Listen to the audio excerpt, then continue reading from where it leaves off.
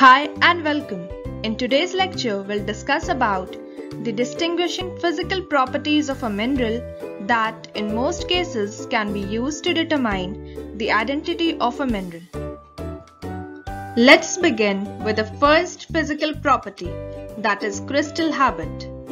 The term used to describe general shape of a crystal is habit. In nature, perfect crystals are rare. The phases that develop on the crystal depend on the space available for the crystals to grow. As you can see in the figure below, there are several crystal habits, general forms and combinations.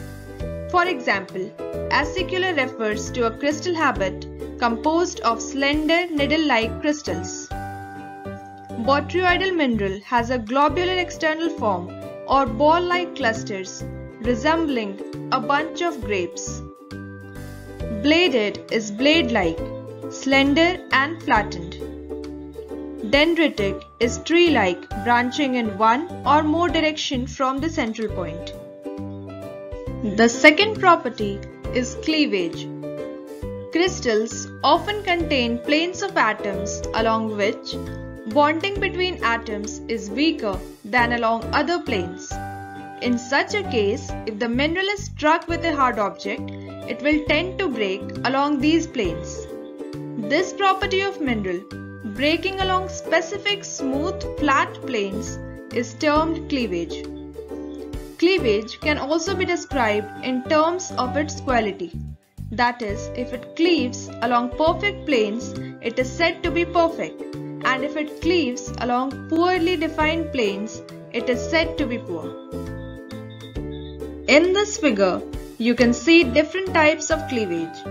Cleavage in one direction, cleavage in two directions at right angles, cleavage in two directions not at right angles, cleavage in three directions at right angles, and so on.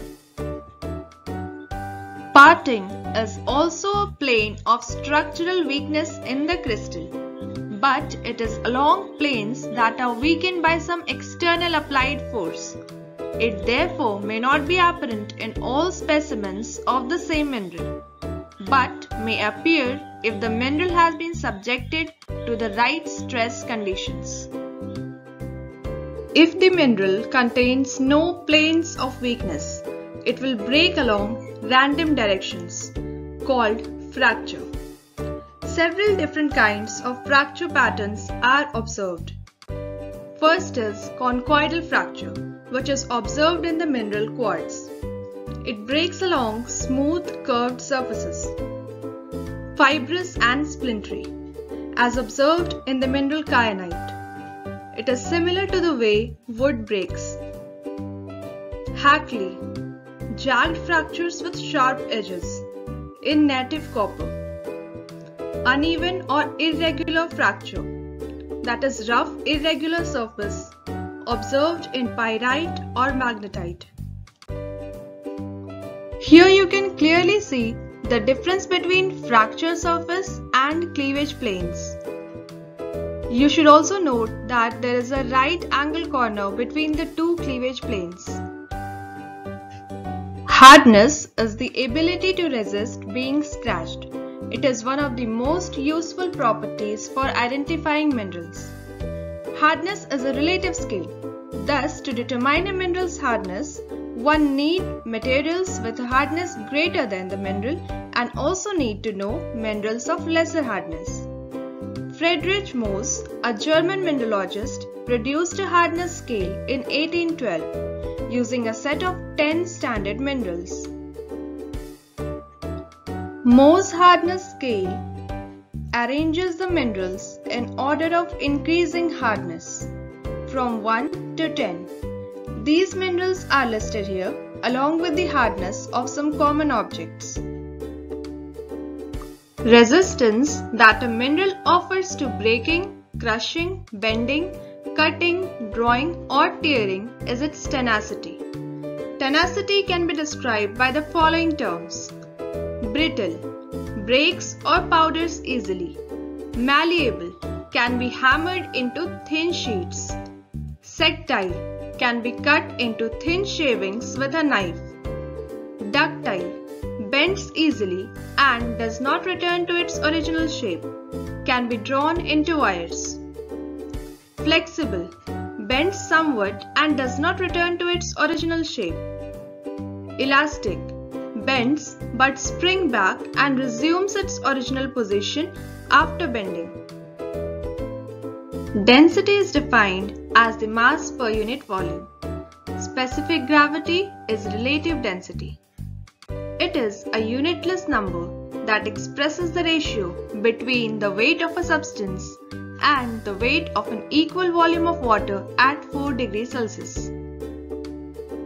For most of us, color is one of the key ways of identifying objects. While some minerals have particularly distinctive colors that make good diagnostic properties, many do not, and for many, color is simply unreliable. They can take on a variety of colors. Such type of minerals are said to be allochromatic. For example, olivine and epidote are almost always green in color, while quartz can be clear, white, black, pink, blue or purple. Streak is the color produced by a fine powder of the mineral when scratched on a streak plate. Often it is different than the color of the mineral in non-powdered form. Streak is usually more useful for identification than the color of the whole mineral sample. Rubbing the mineral on a streak plate will produce a streak. A streak plate can be made from unglazed backside of a white porcelain tile. Also, some minerals won't streak because they are harder than the streak plate. Luster is the general appearance of a mineral surface in reflected light. There are two general types of luster: metallic luster and non-metallic luster. Metallic luster looks shiny like a metal. It strictly belongs to opaque minerals, where light is completely reflected from the surface. Most of the ore minerals having high content of metals shows metallic luster. All other types of luster are collectively known as non-metallic luster. It may be brilliant or faint, where reflection is poor, which is due to the scattering of light from the mineral surface. So now you know that non-metallic lusters are referred as glassy or vitreous, dull, clay-like, waxy, pearly, silky, resinous, and many others. Minerals that light up when exposed to ultraviolet light, X-rays or cathode rays are called fluorescent. If this emission of light continues after the light is cut off, they are said to be phosphorescent. Magnetic minerals result from properties that are specific to a number of elements. Elements like titanium, chromium, vanadium, manganese, iron, cobalt, nickel, and copper can sometimes result in magnetism. If any minerals contain these elements and show magnetic property, they are called paramagnetic minerals. Paramagnetic minerals only show magnetic properties when subjected to an external magnetic field. When the magnetic field is removed, the minerals have no magnetism. Minerals that do not have these elements and thus have no magnetism are called diamagnetic. Ferromagnetic minerals have permanent magnetism if the temperature is below the Curie temperature. That was all for today. I hope you enjoyed learning about the physical properties of minerals. See you again. Until then, stay healthy, live happily, and keep learning.